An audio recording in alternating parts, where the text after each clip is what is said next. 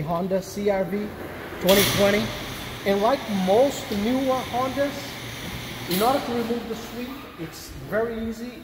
It's two different pieces. The sweep and the door panel are separate, so it comes off pretty easy. Usually I just give myself a little bit of room over there, and I go with my bone tool on the side.